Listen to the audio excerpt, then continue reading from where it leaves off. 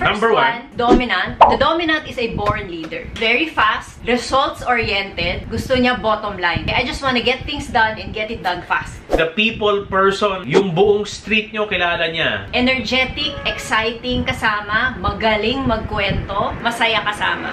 Gentle, supportive. They don't like being in the limelight. Very matiisin, very understanding, usually quiet, patient. Walang away. Meticulous, detailed OC. We like micro stuff. Magagaling sa kontrata. Hindi nila kayang pwede-pwede na work. Kailangan excellent. Pulido. Ayaw nila yung ginagalaw mo yung gamit nila. Very good with details. Teachers are best examples of being gentle, supportive at work. Yes. Actually, gentle, supportive, and OC. Kasi gentle, supportive, pasensyoso sa estudyante. OC kasi maraming test paper, maraming detalye yung mga tinuturo. Sabi ni Errol, I am a people person personality, pero teacher ang kinukuha ko. That's okay. That's actually very good. Oh. You will be a very good teacher kasi alam mo kung ano yung fun.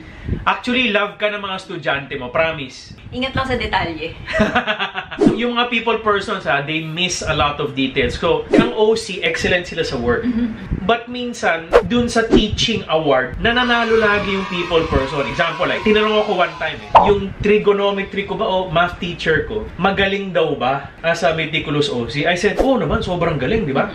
Pero sabi niya, but do you like listening na mahaba to them? Sabi ko, no. Kasi nga, yung OC, ang tendency, dahil sobrang ka magaling sa details, the way you teach is mahaba and it's not entertaining. So, minsan, yung less excellent, kumbaga, yung teacher na hindi kasing galing ng OC, pero dahil charismatic siya, siya yung gusto ng bata. Kasi nga, pag nagturo siya, hindi mahaba, iniiklian niya, tapos very fun. Yung manager namin, dati, nung nagtuturo siya, he won best teacher, not because OC siya, but because meron siyang people-person skills. So, the way he taught was so entertaining.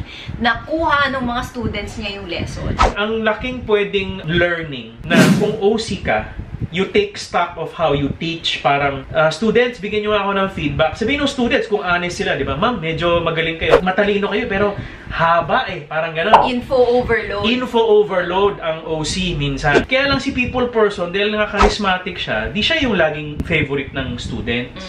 So, na-offend si OC na parang, ako yung mas magaling eh. Ba't di ako nananalo? Parang, ba't di ako yung best teacher?